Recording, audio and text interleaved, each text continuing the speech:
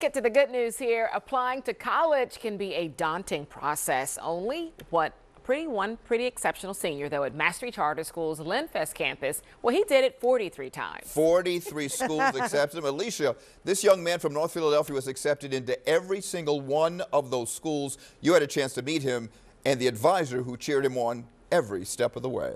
One of my favorite stories. And of course, with dozens of choices, I'm sure you want to know where Edward Scarborough is going.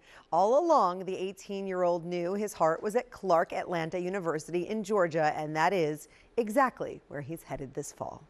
Every day I come and ask Mr. Gould, like, did you hear from Clark? Did you hear from Clark? He kept telling me, be patient, be patient. That's Kevin Gould, the school's post-secondary advisor. Today, you guys will have them well before graduation. Edward Scarborough is one of his 93 seniors. These are like your kids. Yes, they are. It is definitely a calling.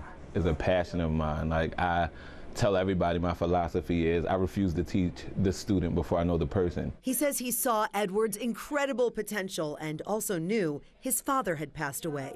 He looked me in my eye and said, you don't have the support you need. I was like, I listened to him. He said, I'm here, bro. Gould helped him waive the college application fees and apply for scholarships, which are pouring in. Over 900,000 in scholarships total. Yeah.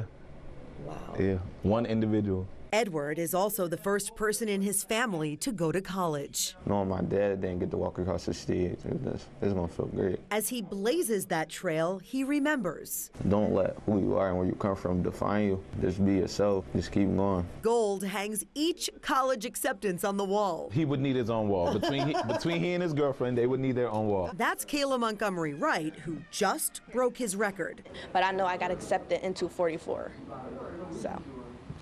And 43. Should beat me by one.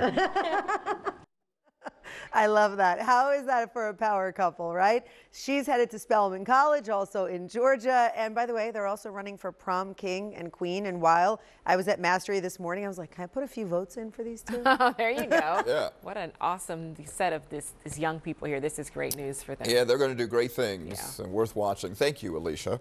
Quick